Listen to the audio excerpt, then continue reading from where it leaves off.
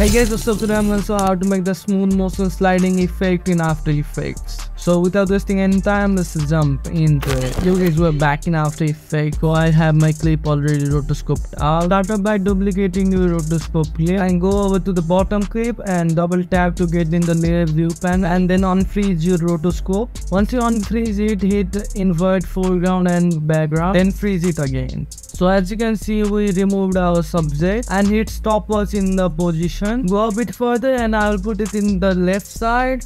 Then I made a new keyframe and go a bit further and I'll put it on the other side. Going a bit further, just reset the keyframe. Then I played with the keyframe to get the best effect. Then select all of the keyframe and hit F9. Then go into the graph and make sure you are in speed graph. And then make this graph right here. I played with the keyframe a little bit again. Then hitting toggle switches and mode enable motion blur. Then duplicate your bottom clip and delete the rotoscope of the bottom clip too. Then drag an effect called offset. Hit the stopwatch in the beginning. Then go up to the last and make the value to 10,000. In the same layer, add Gaussian blur. In blur dimension, make it horizontal. Then you can bring up the blur length. So at the end, you will have an effect like this.